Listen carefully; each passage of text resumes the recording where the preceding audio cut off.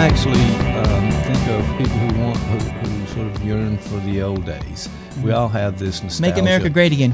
Well, no. Well, it was even before that slogan came out, but it does fit with that for sure. So I'm thinking that people have sort of embellished those days gone by, and they look more attractive than the tough times that we're in now. And that's where we want to go. We want to go back. Well, again, we could. I'm a one-trick pony, so I'll think about this psychoanalytically. You know, there was a famous quote by Freud: "There are no lost certainties to be found." And the idea is that the minute we look back, and Freud talked about this, and there's some really interesting research to back this up, that every time we remember something, we change it. So the mere act of saying, I want to go back to a better America, you've created a place that doesn't exist. There is no better America to go back to. I mean, I saw this meme, and it struck me, is that when a lot of these folks who are saying, they're often older folks, father, one of my friends from Tennessee posted this, and he said, I want to go back to a time when America was great. And then there's a meme that says, you want to go back to a time when you guys, you're calling all of us now snowflakes and weak, but you guys used to get upset because you had to didn't want to drink out of the water fountain with people who weren't white. I mean, that's the America. I mean, what were the statistics for spousal abuse and sexual abuse, racism? The America they want to go back to is not there. It's not. It doesn't exist. But in some ways we've left out the bad parts. We've hung on to the good. We've created, so you can't go home again. It's almost that and if you do, it interferes with it. The Hawthorne effect is the thing.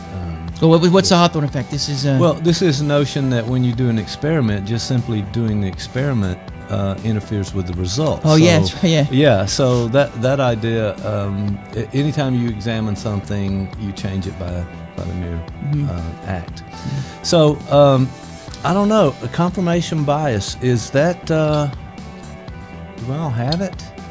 Is this a condition? Well, I believe what I believe, and don't give me any outside ideas because I like what I believe, and then I'm challenged by something.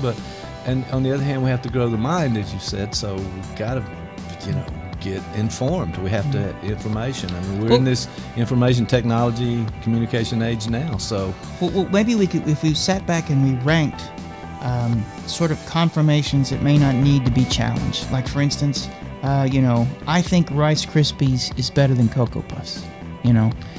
That probably. You're absolutely wrong about that. But go ahead. I'll let you. Explain. But that may not be something that's going to impact my life or destroy the world. Right. Okay. So maybe the majority of conformatory thoughts that we have are best. Maybe the automaticity that we operate under, the vast majority of is good to have. We should we should think about. I have a. I am not a huge fan of Kid Rock. Okay. It's just not. No. I'm not. I prefer. I'll put no something else. 100 hours with him over the weekend. It's not going to happen. Okay, I got it. That probably doesn't. But some thoughts, our bias, our capacity, and could be all that's swirling around climate change, for instance. Sure. And I was there's a guy who sort of he's a libertarian. I was listening to one of his blogs, and he calls it climate change hysteria. But at the same time, there's also this notion that we are in the process of fiddling while Rome burns, and so what is the thought between those 2 points? And if we think the wrong thoughts, or if we don't think at all, we could be in trouble. Right. That's different than the Rice Krispies. Yes. So, okay. So yeah. So there's a hierarchy there, and we have to figure out what's really important. Blueberry is really more my thing. If I think about Pooh Berry, do they still make that? I I think don't know. they do, because 1,000 cereals. But the milk turned blue, like this weird blue, and it looked like a medical condition. I remember thinking, this can't be.